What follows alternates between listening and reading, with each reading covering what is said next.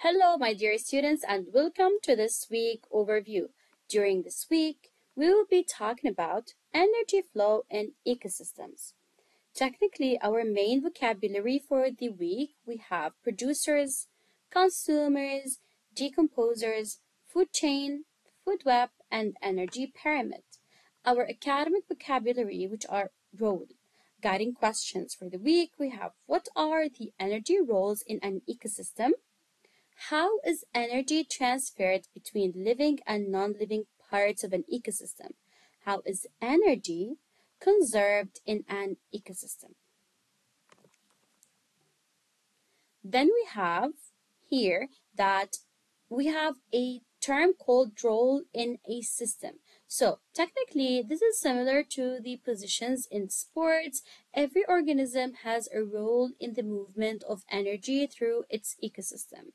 Energy roles are based on way organisms obtain food and interact with other organisms in an ecosystem. Organisms play the energy role of either a producer, consumer, or decomposer. Producer, an organism that can make its own food, is called a producer.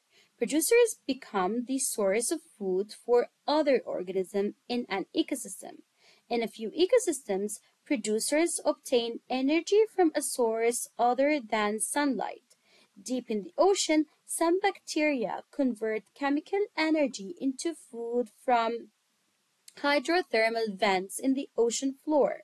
They are the producers in these ecosystems that includes worms and crabs. Then we have the consumer.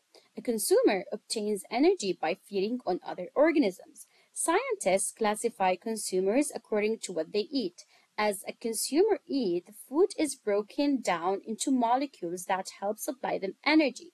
Consumers that only eat or feed on animals are called carnivores. Great white sharks, owls, and tigers are examples of carnivores. Some carnivores are scavengers. A scavenger is a carnivore that feeds on the bodies of dead organisms. Scavengers include condors, for example, and some carnivores will scavenge if they cannot find live animal to prey on. Then we have the herbivores. Herbivores are consumers that eat only plants and other photosynthetic organisms. For example, we have the grasshopper, rabbit, cows, all of them are herbivores.